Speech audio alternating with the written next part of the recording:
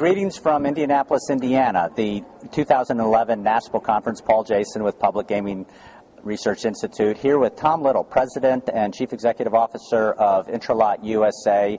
And we were talking about, well, Tom Little, as most of you would know, has a lot of international experience. His mission right now is to be supporting the customers in the U.S., building the market in the U.S., but he brings an international perspective, and internationally, especially in Europe, the market, the industry has evolved a little bit faster than it has in the United States. But I asked Tom, isn't it the case, don't you feel that the U.S. market, the U.S. industry, the leadership of the U.S. lotteries is poised more than ever before to perhaps accelerate the rate at which they adapt new innovation and changes, and especially as it regards to consumer touch points and new ways of reaching out to the consumer?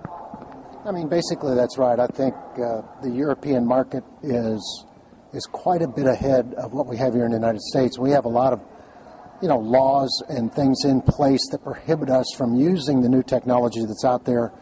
Europe doesn't seem to be bothered with that. They've gone ahead and gone to the internet, used the technology to drive the content, the new content that requires you to keep the new and upcoming generations to play the lottery. And you're starting finally to see some of that now in the United States with that they are now looking at getting to that new technology or using it for the content. It's not that the state lotteries want to increase their sales, they just want to be able to keep the sales they have and stop them from deteriorating. If we don't use this new technology, then that means that the younger folks coming up, even some of the older people, if you don't have it on a cell phone or a PC, they're not going to do it. So we need to grasp this new technology and put it to work for ourselves in the United States. Kind of a sensitive question, but I think we can address it in a diplomatic or intelligent way. It came up in the vendor discussion yesterday, in the vendor session. And the point that was made was a lot of people are putting bills and ideas and proposals before shapers of public policy, especially in the U.S. Congress at the federal level. And I don't know that that there's anybody stepping up to defend the interests of the stakeholders of lotteries, but really states. It's about the states having the right to decide how and where and when to channel the economic benefits of this industry. How can it be done? One idea is that, well, lottery directors should do this, that, and the other. Lottery directors should be making this point to their constituents, to the legislature and to their executive branch. I'm thinking that a lottery director might say, well, that's not really in my job description to contribute to the formulation of public policy. What would you say to a lottery director who would say that? Well, I think you were there when I was on that panel yesterday, and that was brought up, and I said it is your job. You do have an open door to the governor, and you are the one, along with us and the rest of the community, that should be lobbying for states' rights against these different entities that are trying to break into our marketplace. And I think you remember I said there's the Nevada casinos, the Indian casinos, the illegal guys, the card rooms, and now even the federal government are trying to get in on our space, and it's states' rights. I mean, this is the thing that lotteries were based on, and the federal government back when New Hampshire came on in 1964, that was the idea that the states have the responsibility to do a lottery and not do a lottery. It has nothing to do with the federal government. And that's what I had asked all the people in that room to get together as one voice and allow us to keep our states' rights and allow us to keep our space. Because it's really not just about lotteries. It's the lottery director who would be at least one, if not the, expert in the state on the industry of gaming and gambling, except for maybe New Jersey and Nevada.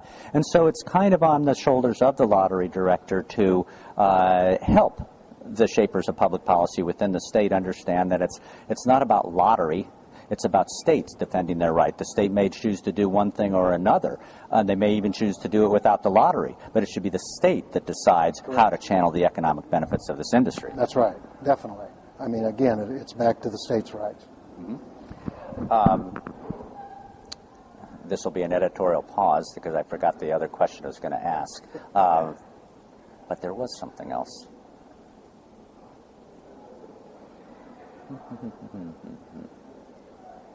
Oh, there was.